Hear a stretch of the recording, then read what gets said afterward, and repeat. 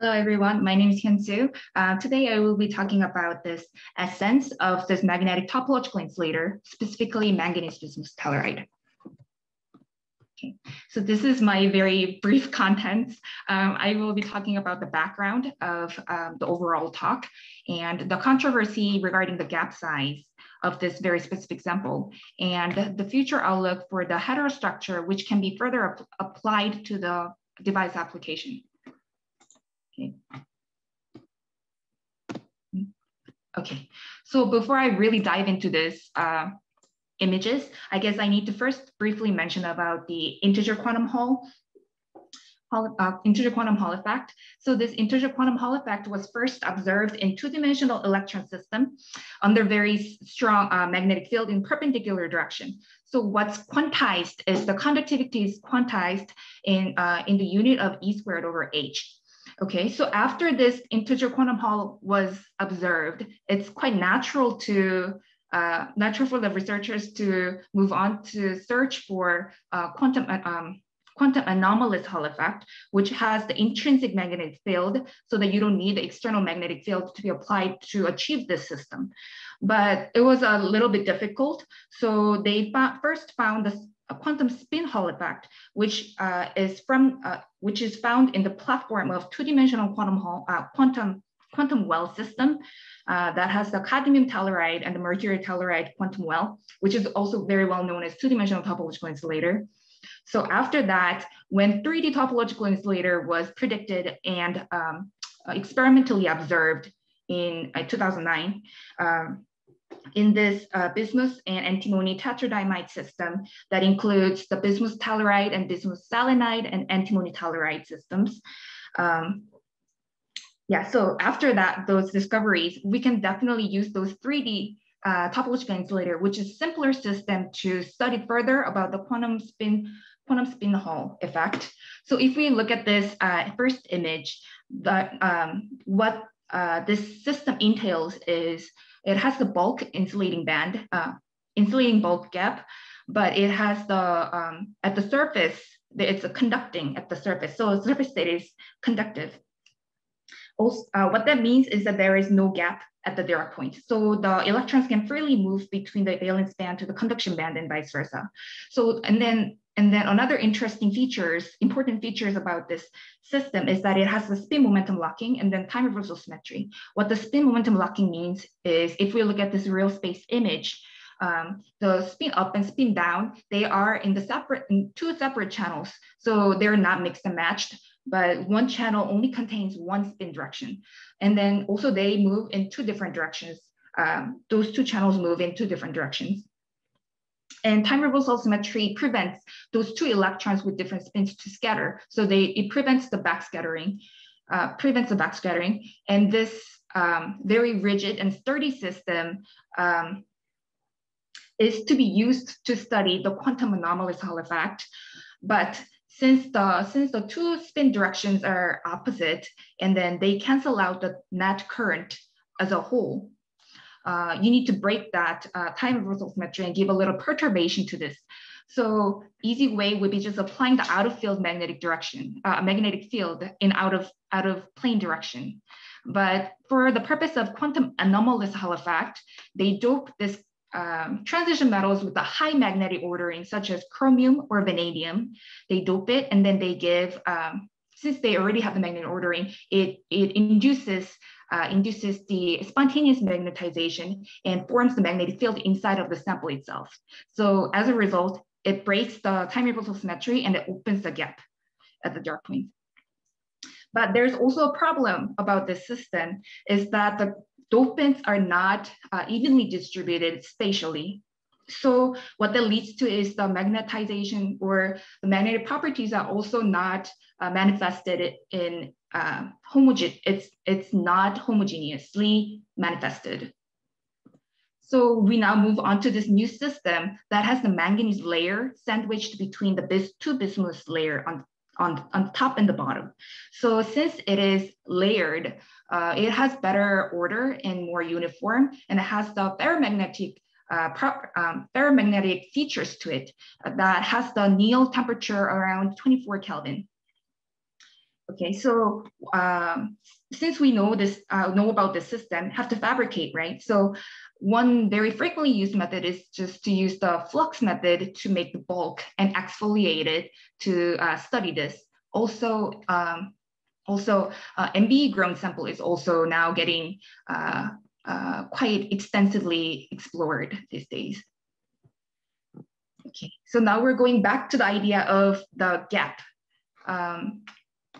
So previously, the initially predicted and calculated initial calculation predicts that gap is around 88 milli-electron volt, and this direct observation of this band structure also quite agrees with this prediction by 70 milli-electron volts. Okay, so it seems to be smooth sailing, but there is disagreement within the community saying that, oh, okay, even below this nil temperature and with the temperature variation measurement and surface degradation, there's still no gap. They don't, 3 papers published in the same year saying that there is no gap. Okay, so what is the truth? So they attribute this phenomena saying that, oh, maybe the surface is reconstructed such that the magnetic moment is reconstructed. Also, maybe there is multi-domain with different magnetization orientation that would weaken the overall magnetic ordering within the system. Okay, but still not sure. So there is another effort using STM. So what they would measure is on this magnetic topological insulator system, they measure the DIDV, which measure the local density of state at each very certain point. So what they do is they do the spatial mapping. So each point, many points. So you map it in space, in real space. And then to see those band gaps, you need to transform into K-space, which is the momentum space. So they take the Fourier transform, they measure the gap about 50 milli-electron volt. Also still doesn't agree. So it's still very quite controversial topic, I think. And I move on to the next topic, which is the future outlook for the layered topological insulator and magnetic topological insulator heterostructures. So magnetic topological insulator is already interesting by itself, but for its own septuple layer, having the ferromagnetic ordering. But if you stack one layer on top of another layer, it actually shows antiferromagnetic ordering. The magnetic direction changes at the second layer. So, oh, okay, interesting. Then how about if they insert the quintuple layer, which is the regular topological insulator without any manganese on it? So with the variation in this formula, with the variation of the M012 would give you the antiferromagnetic topological insulator. On this top and the bottom would be antiferromagnetic, but at M about 3 would be a ferromagnetic insulator. So this one, sometimes ferromagnetic, sometimes antiferromagnetic, right? When its M is over 3, when the M is over 3. Okay. So there is not much experiment done yet after when this heterostructure, when the M is over 3. So I guess this is the quite interesting insight for to further investigate on. Okay, so another heterostructure is also achieved by using this bulk manganese telluride. Instead of having manganese inside of the bismuth telluride, they have this bulk manganese telluride, which shows the antiferromagnetic property itself. And then they grow the bismuth telluride on top of that. So what they induce is that it could be something like a magnetic proximity effect. So it's not within the layer itself, but within the interface, it is inducing the magnetic property on the topological insulator. Okay, so with that idea, it could be further applied to the device. So having that edge channel chiral edge mode, which I mentioned in the very first, which I showed in very first slide, I maybe didn't mention, but so with the isolated channel, and then they don't cross or they don't interact, so it can be used for this electronic purposes to have it independently formed. And also another method, another one is utilizing the magnetic proximity effect that I mentioned in just the slide before. Okay, so this is the conclusion of my talk. So I briefly first mentioned about the background of this magnetic topological insulator and the little bit of history, how the manganese bismuth telluride came into place. And I also went through the unaddressed controversy within this community regarding the surface band gap size. Also, I mentioned about the magnetic proximity approach to realize the magnetic topological insulator with the intrinsic magnetic field. Lastly, very briefly talked about the device application using those features of the magnetic topological insulators. Okay, thank you. If you have any questions, I can take. Thank you so much. Any questions for Hyunsue? I have a question. So going back to the quantum Hall effect, can you maybe talk a little bit about why it happens? Like what is the difference between applying like a really strong magnetic field versus just like a not too strong magnetic field? Mm-hmm. So it's for the integer quantum Hall effect, so it's similar to just regular quantum Hall effect, but this case with the Landau quantization, those conductivity, or I should say like a current, will be formed into a precession, kind of like it forms like a loop if you apply the magnetic field in the out of plane direction. But if you the weaker the out of field direction magnetic field it is, the precession loop is larger, so it takes larger space to get quantized. But if you put stronger magnetic field, it's just quantized a lot. Okay, I see. That makes sense. Thank you. That was a nice explanation.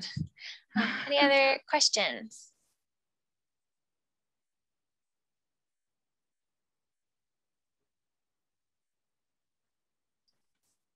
I have a question. Can you describe a little more about the experiments of how the band diagram is observed? You have those nice images of that, these images, yeah. Do you know what the experiment is? I believe it is the RPES, the angle resolved photo emission. So, so is that the question? So like experiment technique?